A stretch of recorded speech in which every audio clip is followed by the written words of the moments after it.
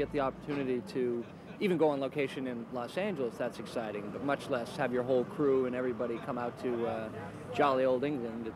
It's really, really exciting. Just the idea of bringing our entire family over here is like, it's wild. Yeah, London, baby.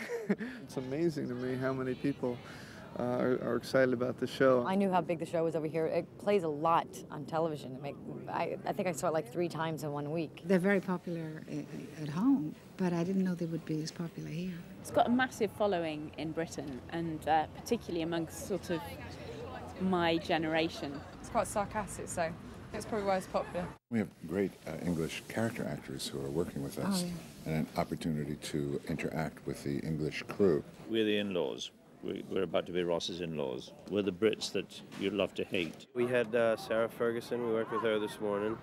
She was great and she was funny. I was really excited to be here today, you know, because it's the first time I've ever done anything like this and I really enjoyed it. I am a great fan. I think they are all marvellous. Most British people were trying to hate them for being beautiful and funny. I just got a phone call. Very small part, couple of lines, do you want to do it? Sitting next to Jennifer Aniston, and I went, oh, wait a minute, do I want to sit next? No, okay then.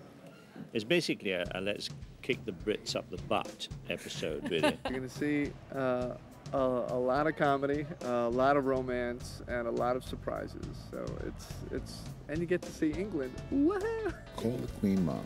Tell her that you enjoy watching Friends and that you know us, and she'll have you over for tea, like that.